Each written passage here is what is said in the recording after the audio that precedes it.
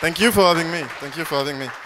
I'm really happy to be here tonight for two reasons. First, because I haven't been in Berlin for a while. And second, because I was an early investor in this wonderful thing called the family. And I'm amazed by how it's grown and the fact that there's this beautiful place now in Berlin. I remember helping with the moving in Paris back then. And you know, I'm amazed with you know, the growth, etc. So you guys definitely want to check it out. A couple of very, very smart people, probably some of the smartest in Europe, in what they do. First, before I start, I'm going to give you a quick disclaimer. I've actually slept 2 hours. I was in New York yesterday. I flew to Paris, and then I flew from Paris to Berlin today. So you're going to get a very jet-lagged version of my pitch and my ideas about seed hardware fundraising. But like, let's try to make it as interactive as we can. So I know that we have a Q&A in the end, but if you have any question before, feel free to jump in. I'll try to do my best to reply. Okay, so let's jump. I have a few slides. I'm probably not going to go through all of them, or maybe I'm going to try, I don't know, we'll see. The one thing I want to say is that, yeah, that those slides were mostly assembled for previous conferences, etc. So I'm going to focus on one or two things. We're going to talk about seed hardware fundraising, but it's a very, very general topic. It would be, you know, like if you want to learn more, there's tons of resources online. There's actually accelerators that are doing 3 months program just for that. So I don't pretend to give you all of the, you know, the resources you need for that. I'm just going to give you one or two things because we are actually a seed hardware fund and we're probably the only one in Europe investing only in hardware. So yeah, so I'm going to tell you a bit more about that. First, introducing myself. My name is Alexis, and I'm the founder and president of this thing called Hardware Club that we started a bit more than 3 years ago in Paris. And so the whole idea when we started Hardware Club is that we realized that there was a lot of founders in Europe that were trying to, and there was this new generation 3 or 4 years ago. I don't know if you guys remember, but maybe some of you in the room were starting companies, but like there was a lot of people trying to build companies, and there was not that much resources for those people. So we, me and my co-founder, had started a small angel fund that would invest small checks in companies. And we started investing a bit more in hardware. And we realized that hardware companies all had the same issues. How do I deal with China? How do I build a distribution network? How do I source this component? What do I do for, how do I prototype my products, etc. And so we felt, okay, there's probably some people that know about this. The thing is VCs, you know, and we're going to come back to that, but we're generally not so excited about hardware. It's changed a bit, but it's free. And we're a small fund. We started 3 years ago, and I realized last time working on slides for our investors that we had made more investments than any other in the space, and more investments in the hardware space than any other investor in Europe, which was kind of a surprise for me. So back then it was even worse, so very few VCs had invested in hardware, so they could not really help companies with resources that they had for software companies. And so the whole idea was, okay, how can we create a value-add investor? How can we create a value-add resource platform that can help companies go from the first stages of the prototype to potentially scaling? And so we figured out that the best way to do that was to actually find experts, companies, founders, bring them together, and look at the interactions that they would have, and we would kind of naturally create an environment where people could exchange ideas, tips about what to do in what situation. Having companies at different stages as well would help, because some of the companies usually are also sometimes trying to reinvent the wheel. So going to a later stage company would help with just being able to find a quick solution to a problem that could have taken way more time to solve. So that's what we are today. So long story short, we started doing dinners. I remember our first dinner was probably in Paris in May 2014. We gathered 5 or 6 entrepreneurs. We felt there was something that, you know, this model of bringing people together, bringing topics on the table and letting them talk about it would work. And so we felt, okay, let's scale this up. So it was 1 dinner in Paris, 1 dinner in Berlin, 1 dinner in London, and then we did maybe 50 dinners, and then we did bigger events. I remember doing one of my first meetups actually at Beta House maybe 3 years ago. We were discussing about that earlier. Maybe I'm going to go and talk about my slides afterwards because we're, there's probably 17 slides that I need to talk about afterwards. But long story short, we had this meetup, and I remember like it was the first time coming to Paris. I think Tobias was there. And I think that was probably the first time we met in person. And back then you had the first product, or you were post-Kickstarter, I don't remember, but you were talking about, I think the whole event was about crowdfunding in general. Anyway, long story short, again, we're a community-based organization today, which means that we've grown our operation from a community, small community of founders that we would bring together to dinners, to a large community online. We have a Slack group, much like the family has, but that only gathers hardware founders. We have a platform online where companies can find resources on distribution, manufacturing, and we organize events. So private events and public events. So now, in terms of public events, we do 1 every year. This year is going to be in San Francisco in October. It's going to be called Atoms. We expect about 1,000 people. And last year we did 1 in Paris. But we organize a lot of events for our community in general, just so they come together. We had a dinner with some of the guys that are actually here tonight last month at a good restaurant. I told you about the community side of Hardware Club. So right now we have 400 companies in the club, which is, we started in Europe, but unfortunately, or fortunately, I don't know, now the community is mostly US because we opened an office in San Francisco about 2.5 years ago. And we have a small team now in the Bay Area. So 200 of our companies roughly are from the US. We have 160 or 70 that are from Europe. Paris, Berlin, and London are the big places for us in Europe. And yeah, that kind of a community represents a bit more than 1,000 founders. On top of the community, we added a fund. So that's why we're talking about community-based VC. It's basically having this 2-layer process where we onboard companies in the community. After a while, it's totally free. Companies get joined. We only select about 5% of companies that apply. So we're really, really selective. We're really trying to bring the best people in the hardware ecosystem inside the community. And then we work with them, we provide them with resources, and at some point we would make an investment. So far we've made 17, I think we actually have made 18 investments. We just made 1 today in a company in London. And we have a fund that's $30 million. So we write checks between $200,000 and $1.5 million. In Europe, we haven't invested in a company in Germany, but I want to fix that ASAP. So if you know any good companies, or if you are a hardware founder and you're fundraising, yeah, don't hesitate to come to us. Yeah, so we're going to try to talk about seed fundraising. I don't know how much time I have. Was there a way to check that?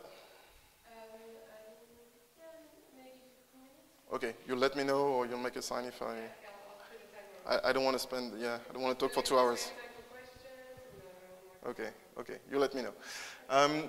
Yeah, so I think this was a blog post that I really liked from Hento Walk a couple of months ago. He was saying something that I think we had kind of experienced for a while, which is especially true for hardware companies, which is that seed now has become this phase rather than this round. I think a few years ago, companies would go and say, oh, now I'm raising a seed, I'm raising $1 million, and then 18 months from now, I'm going to be ready to raise an A. My runway is going to be like that. Our experience investing in hardware startups, and I'll give you a few examples afterwards, has been quite different, actually. We haven't seen many companies do that. We have seen companies raising pre-seed extension, seed round extension. Maybe, I don't know if that kind of mirrors some of your experience, but I think that's something that we've seen a lot. And so seed has become this thing that's more like a phase.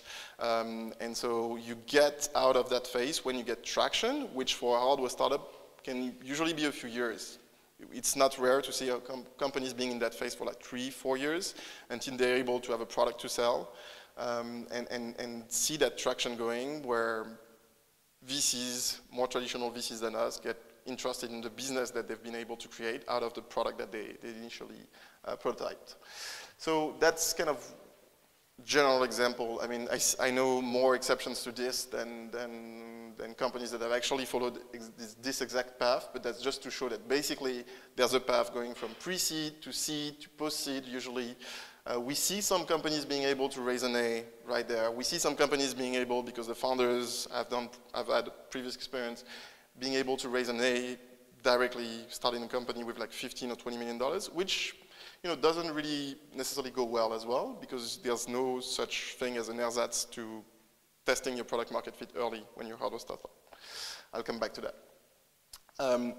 Again, very generic examples, but what does pre-seed, why do you raise pre-seed? Usually to prototype. You're starting, we invested in this company that I'll come back, that I talk a bit about later, that's called Cowboy, that's building this e-bike, and we invested last year. They were really in this phase. They had a few slides. They wanted to do something, but they had no prototype. So we really wanted, and that's really rare. Usually we invest in companies with working prototypes, so that was the first time we actually did that so early. So pre-seed, let's say, is more like prototyping. Seed, you're going to look at, depending on the size of the round, you're going to look at being able to actually launch a product and then industrialize it. I think there's some, I don't know if we'll have time to talk about it, but I think that's a topic that I'm actually interested in now. It's like reinventing the playbook of hardware. We all know of that path that many companies took of raising money on Kickstarter, ending up with 10 or 1,000 or 2,000 or 5,000 or 10,000 people waiting for a product, and having this kind of massive pressure on your shoulders early, and having to raise money on top of that, because usually the money you raise on Kickstarter or Indiegogo or on pre-orders you took on your website is not enough to fund the manufacturing. So I think there's definitely a new playbook to create here, and I'll come back on some of those aspects and some of the advice I would have for companies today. And post-seed is the early phase of scaling. Obviously, you're probably going to need an A to go to a global scaling and end up at Best Buy if you're doing a consumer hardware startup. But you're targeting this, or that's kind of the light in the end of the tunnel. Who to pitch, depending on the round. So I'm not inventing anything, so I'm not going to spend too much time here. I think one of the things that's interesting, and I think that Tobias talked a bit about Y Combinator earlier, which is a great program, and I think they provide a lot of resources. So they're not hardware specific.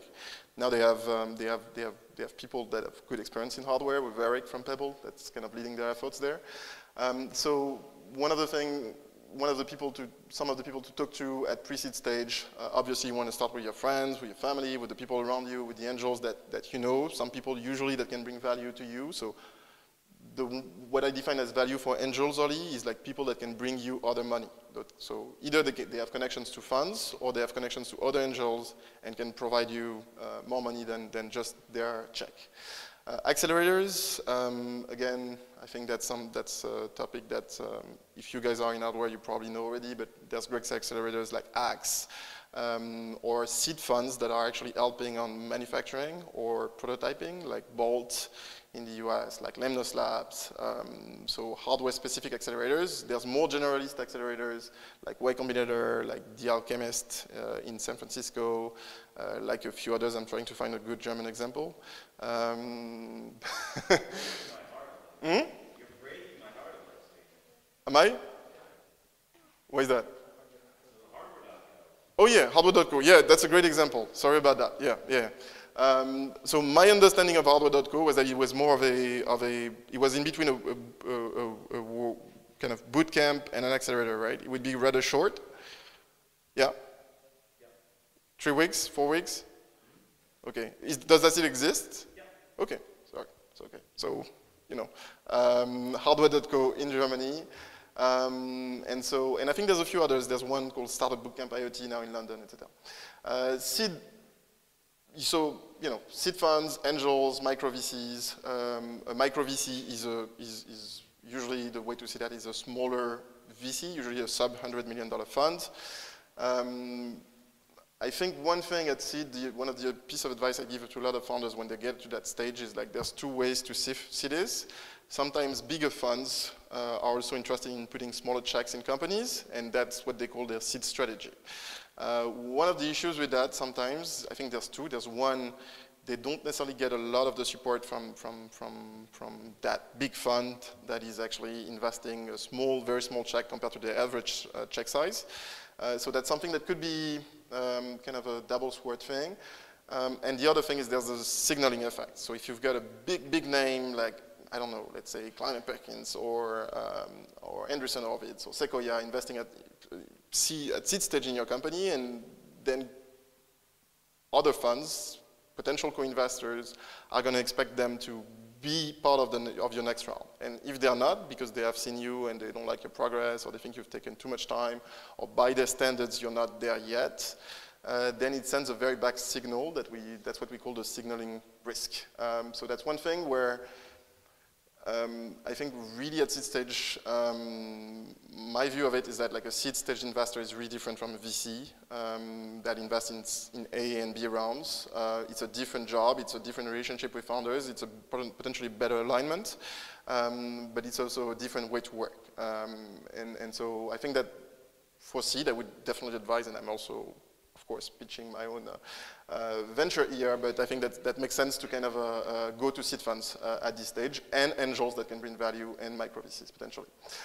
Post-seed, VCs, seed funds, corporates. I'm probably going to move forward just so we have a bit more time for the interesting stuff in the end.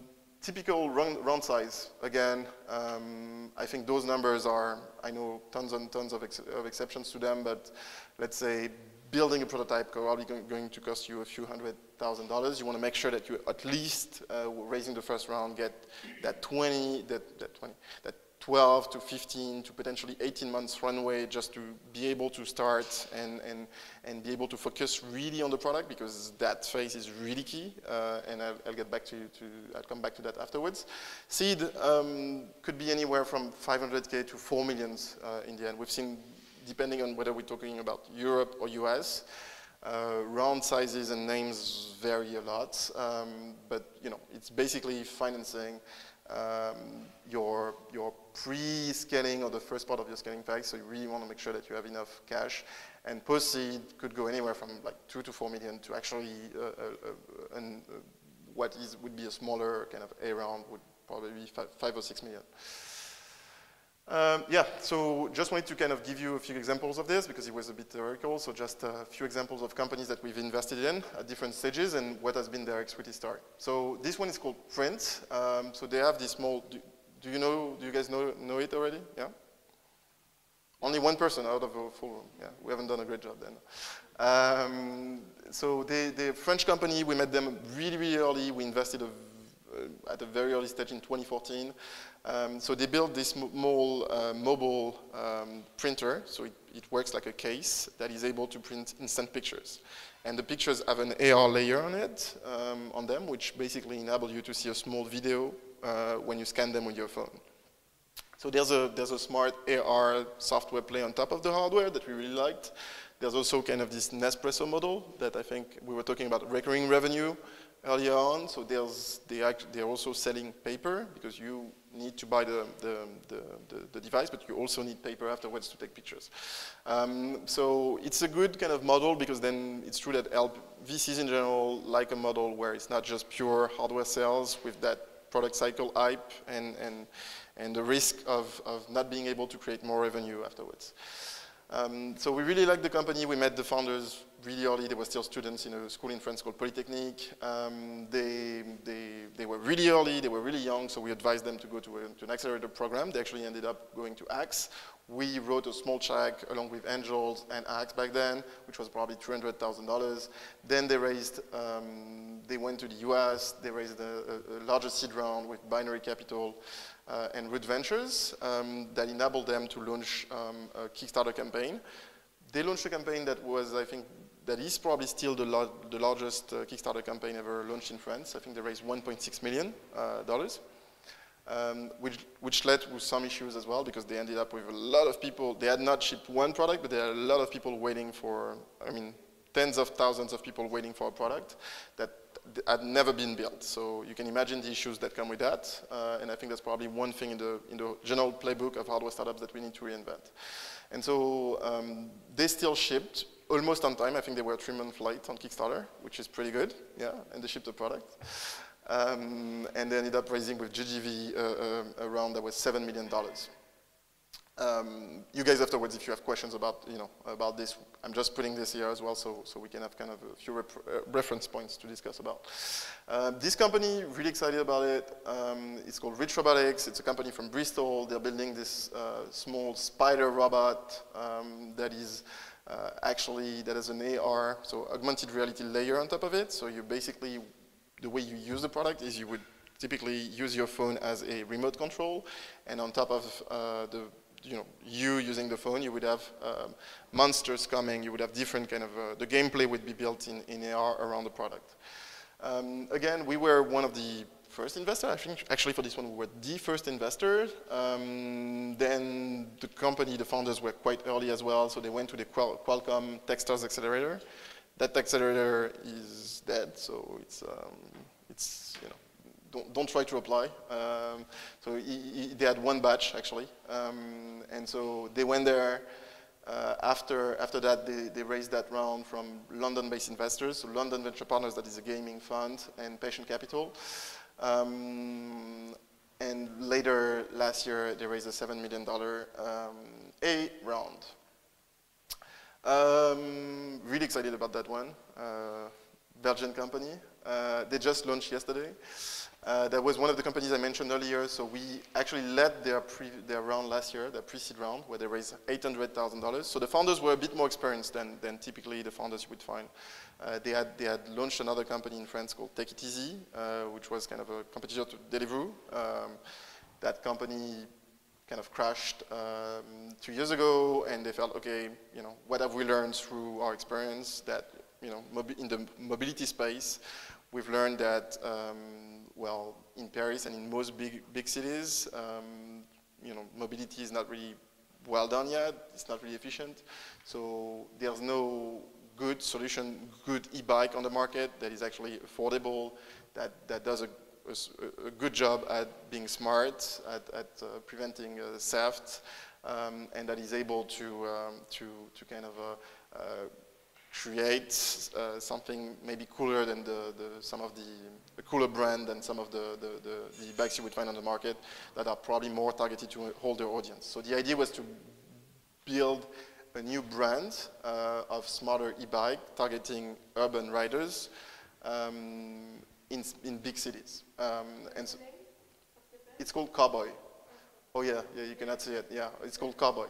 And so they just launched actually a few days ago in Belgium.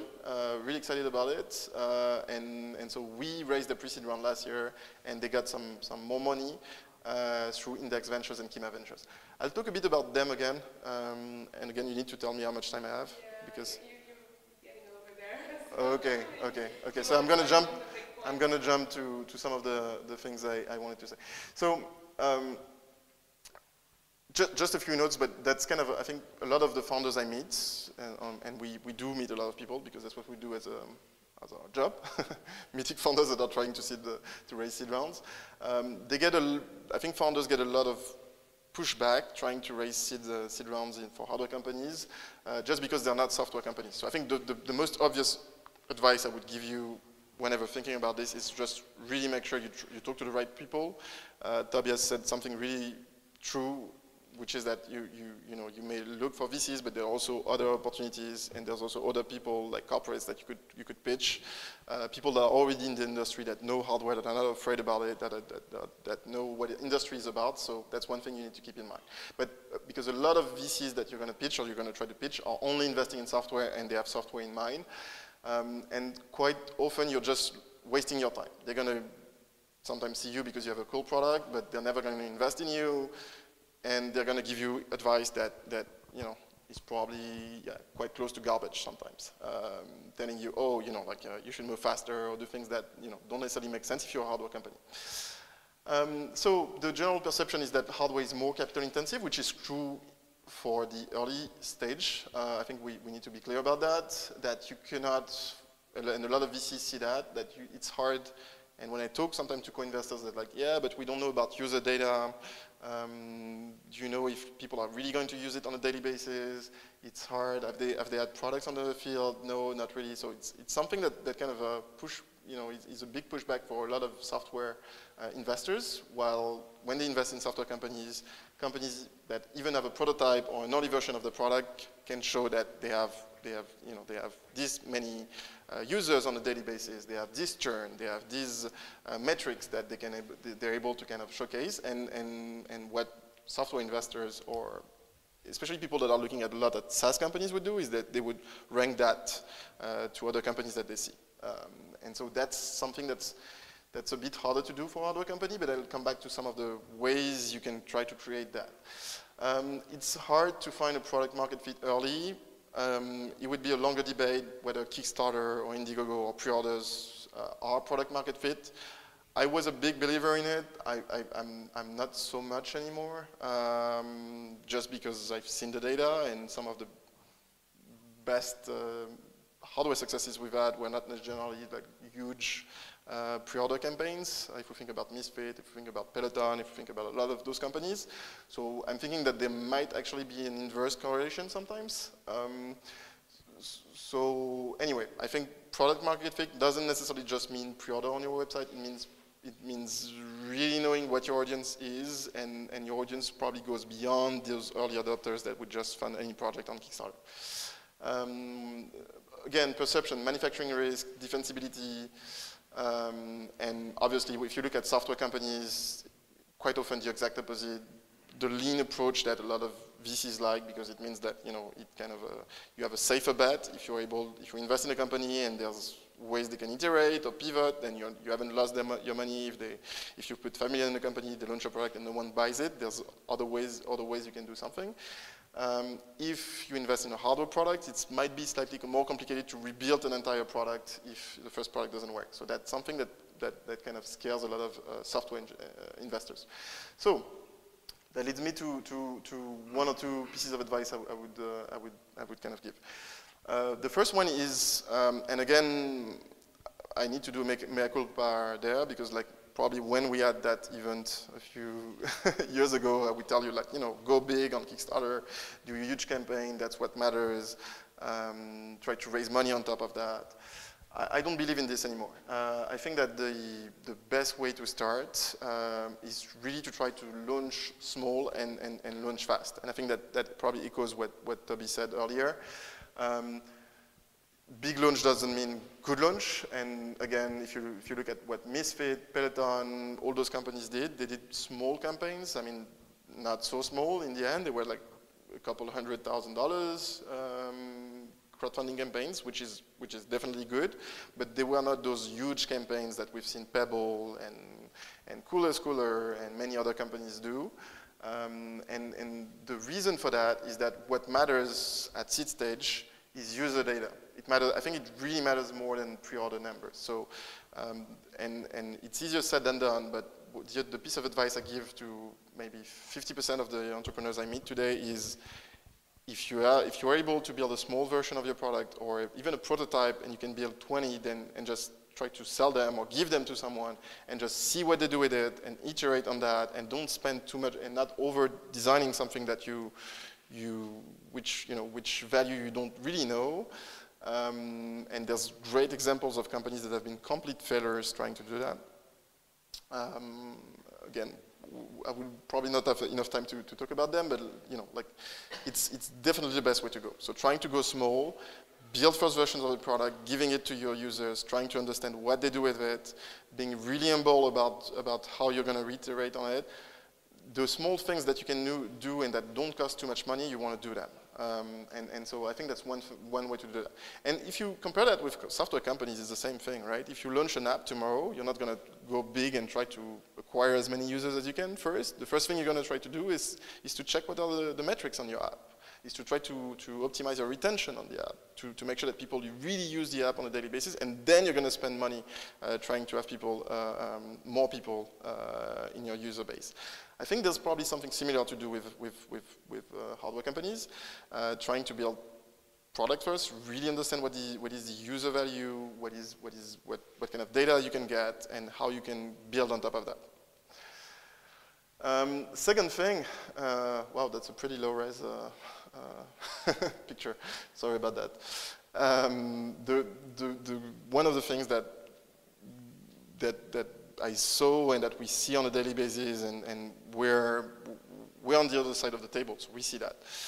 Having a great demo makes a difference. And that sounds like something that's obvious, but like most hardware companies don't really coordinate fundraising and demo timelines. They don't really work on creating, on saying, okay, I'm going to pitch investors for this seed round. I'm going to build an amazing product. And once I have this amazing product, then I'm going to be able to show that it works.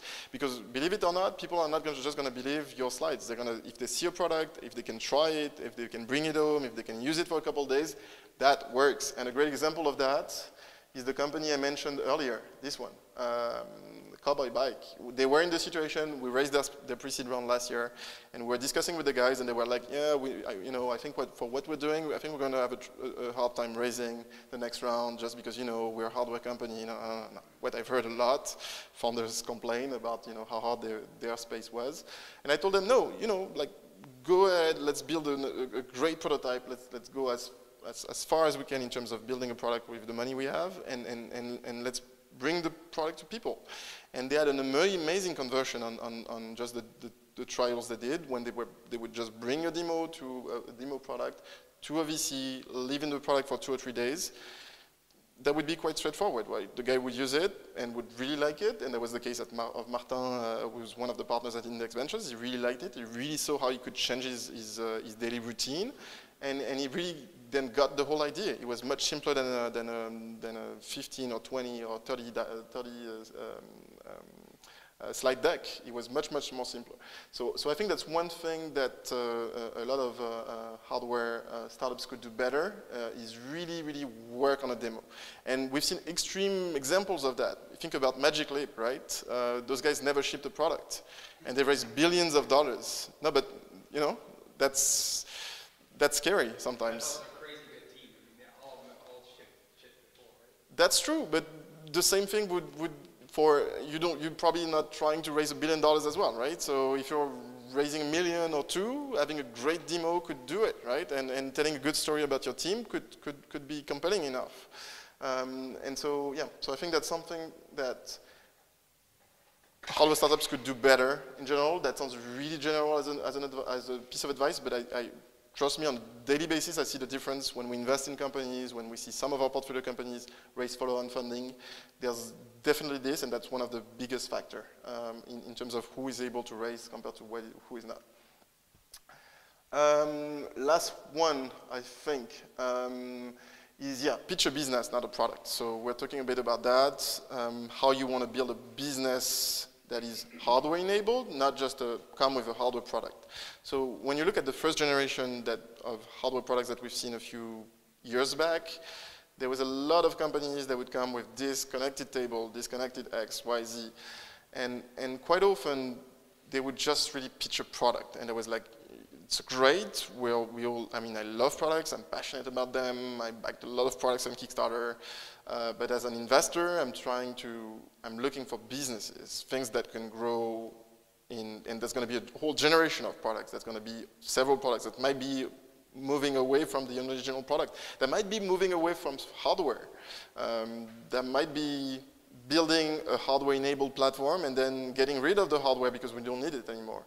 And I think having this vision in mind that what you're doing is a solution, a service, a platform, and that hardware is just going to be a way for you to get your customer more captive, to create that Trojan horse that we see in maybe 20 or 30% of the pitches that we receive, that is going to enable you to put a foot on the door and just get in there and just really kind of create something that's going to be sticky afterwards.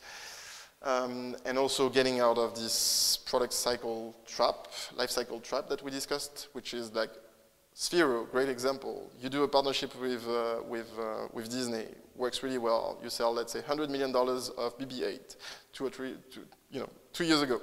Then what happens the year after, right? Is there a new Star Wars movie? No, probably not. So you're trying to do, an attachment to that product, an add-on or another product or a different version of that, but you're not going to sell as much. And so you're going to have this peak of sales, and then what happens the year after? It's going to be really hard to build a business that's like, having numbers that are consistent and growing years after years. So obviously, having this vision of creating a solution, a service, or a platform, and just seeing yourself more as a hardware-enabled company than just a pure hardware product. We're doing one product, we're going to do another one, etc. Is a good way to see that. And we don't see that in many, many pitches. So it all comes to bring the vision you have, trying to understand who your customer is, what is their problem, and how you can create a solution using hardware that is going to enable you to own a space in general. And that might mean moving away from hardware moving forward. No one cares in the end. I mean, we're hardware investors, and if a guy tells me, oh, I'm doing hardware now, but like 2 years from now I might stop, I'm like, okay, if that's what the customers want, if that's what the solution, that customers want, brings you to, then okay, that's not a problem. But we're in the business, at least on our side, investing in companies, in building great and big businesses, not necessarily just, hardware dataless. So I think that's one thing that is good to keep in mind. And last thing I want to say is that obviously I said a few things about Hardware Club, and I said also that we're also trying to, we have invested in companies in Germany, would like to at some point. If you're a hardware founder, if you think you need support, if you know other hardware founders that might need support, don't hesitate to refer them to us. The easiest way to apply is to go on the website and actually apply. It doesn't sound so obvious because many VCs don't look at what comes on the website. We actually do. And we have a full process that goes through that. So even if we meet, we usually require companies to go on the website and apply. So don't hesitate to do that. And yeah, happy to take questions. And thanks for hearing my very long.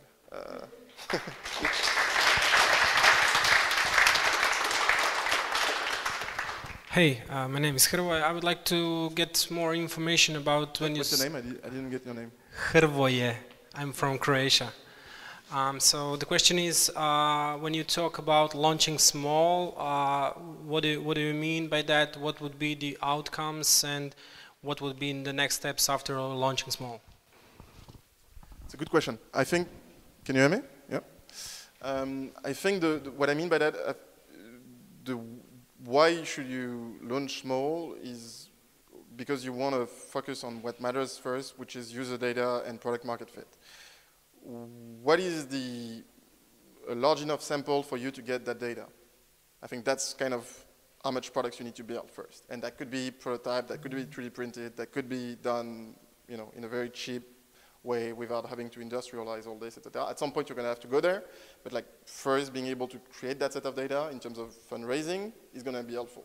I'd rather have companies tell me, we haven't taken an order, but we have shipped 50 products to 50 people that we know, and here's the data, than someone telling me I haven't shipped one product, and I have this giant pre-order list of like 2,000 people waiting for the product, and that amounts to like $5 million.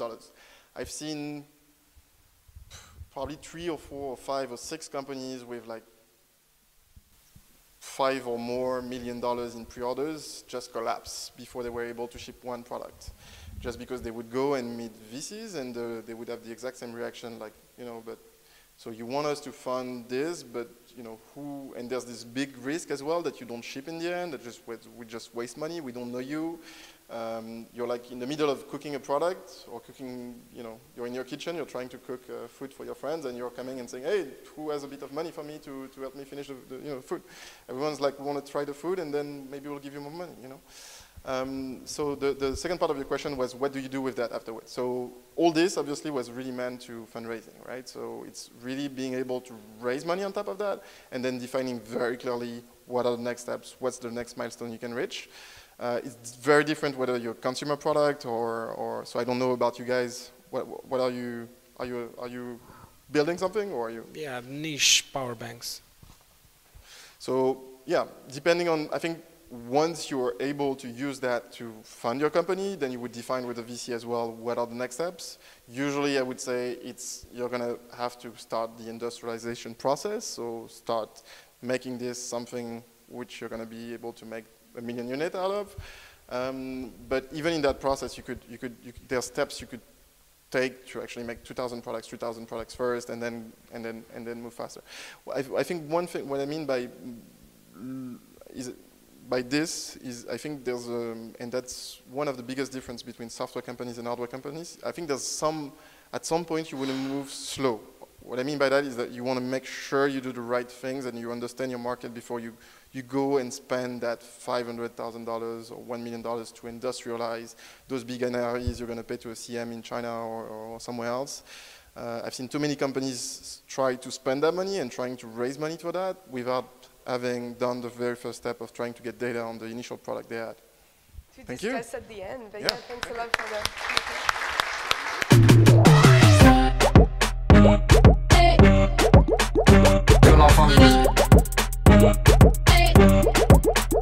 Que l'enfant